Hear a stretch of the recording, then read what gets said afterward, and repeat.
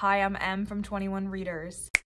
In today's reading vlog, I'm reading 2 dark YA books. I'll be reading The Chandler Legacies by Abdi Nazemian, which is a dark YA contemporary, and I will be reading These Deadly Games by Diana Urban, which is a YA mystery thriller. Both of these are new releases. They just were released in February of this year. I'll be listening to both of them on audio. I will have timestamps in the description for each of the books, as well as for my final rating at the end of the video. Here we go. I'm starting with The Chandler Legacies first and These Deadly Games second. Update time. I'm 33% of the way through The Chandler Legacies, and now I can tell you what it's about. We're following 5 students who attend a private high school boarding school, and they're all trying to get into this elite writing club called The Circle that has a lot of secrets surrounding it, but is also very coveted. So we're following those 5 POVs of them trying to get into the circle. Now I'm going to get into my likes and dislikes. For likes, I'm gonna go with the writing style. The characters feel very lived in and very distinct from each other, so it's reading more like an adult than a YA for that reason. That's my favorite part of the book so far, is this writing style, the way he's writing about these kids' inner feelings. I'm enjoying reading about the setting of the boarding school and the tone of the campus. For dislikes, I'm gonna put too many POVs. At this point, I feel like 5 POVs is too many because we're a third of the way through and we've only gotten to hear from each POV once. And I think I'm enjoying the 2 male POVs the most. Their names are Ramin and Freddie. So far, not a lot has happened in the plot, just them applying to the circle. Now that we're gonna get more into what these circle meetings are gonna be about, I'm looking forward to more group scenes.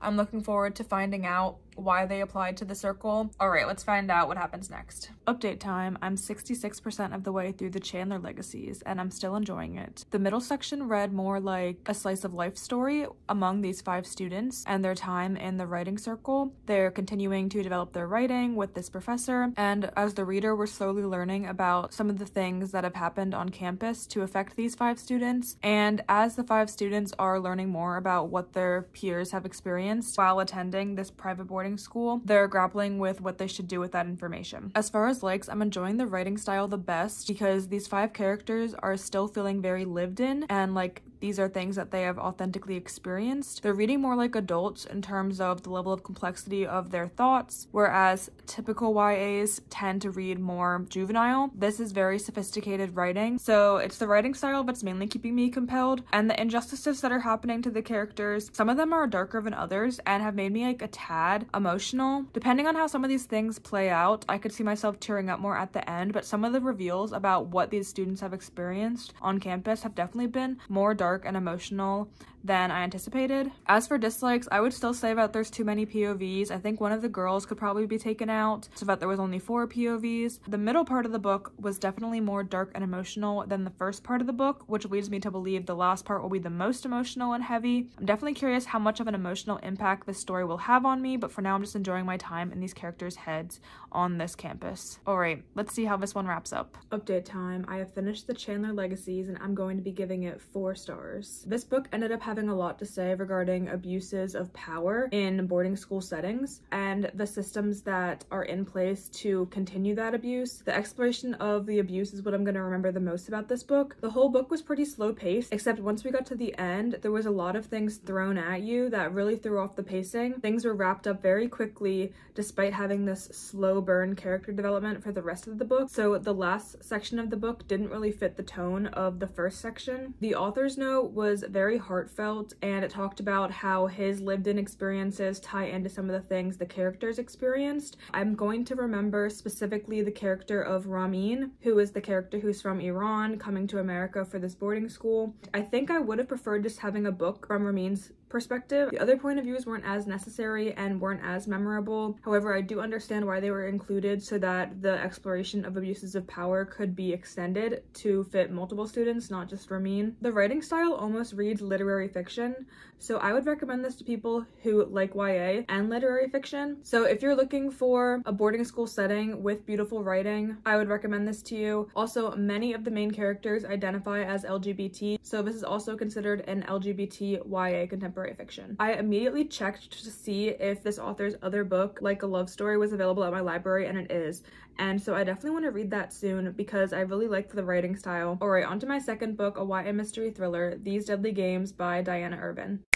Update time. I am a third of the way through These Deadly Games, and now I can tell you what it's about. In this book, we're following our main character, Crystal, who is very into this one video game, and she has this group of 5 friends, and they're trying to go to this regional video game tournament. However, as Crystal and her friends are preparing for this video game tournament, she finds out through an anonymous text that her sister has been taken captive and that she has to play these deadly games in order for her sister not to get killed.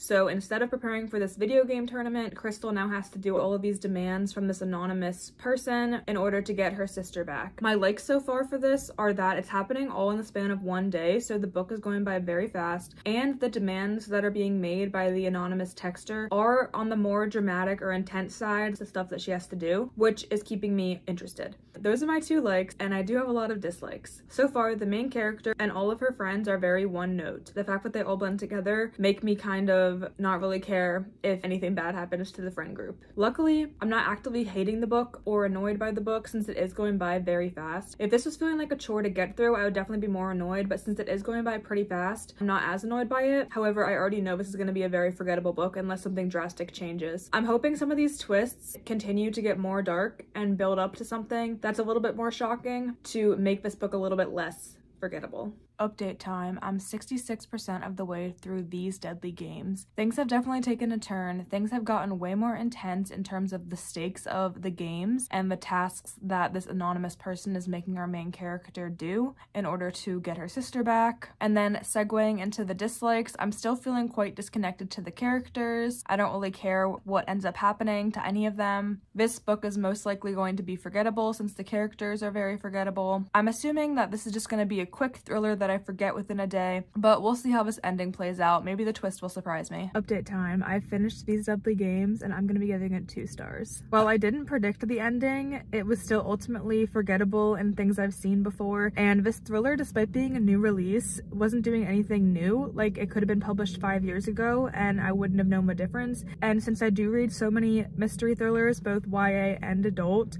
at this point I'm looking for something new in order to stay in my memory. So the characters weren't memorable and the plot wasn't very memorable, which is why I'm going to be giving it a 2-star rating. And I do think I'm going to be stopping reading this author since I didn't really like her first book and I didn't really like this one either. I could see she was trying to develop her characters a little bit more in this one in terms of some of the personal issues that they were going through. I would recommend this book if you want a quick thriller to get through in less than 24 hours that's kind of mindless. It's not going to stay with you, but it's still just a quick time. However, there's many other YA mystery thrillers that I would recommend over this one, and this one was pretty below average and forgettable. To wrap up, I gave The Chandler Legacies by Abdi Nazemian 4 stars, and I gave These Deadly Games by Diana Urban 2 stars. Tell me in the comments your thoughts on any of these books or if you plan on reading them, and for now, thank you for watching, thank you for subscribing, and I will see you in the next one. Bye!